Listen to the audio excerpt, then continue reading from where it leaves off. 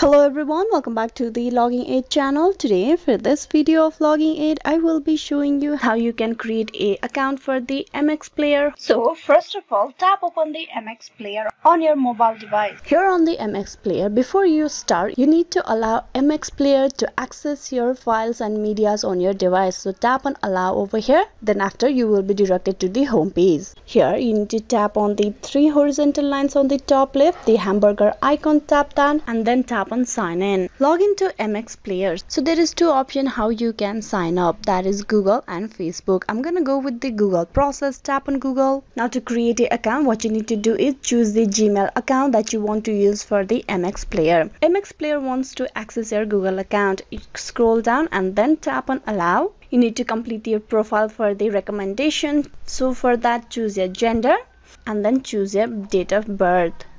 Then tap on submit. And just with that, you have created yourself a account. There you can see the account profile name on top. So this is how you can create a account for the MX player. Hope this video was useful. Please like and subscribe the Logging Aid channel. Thank you.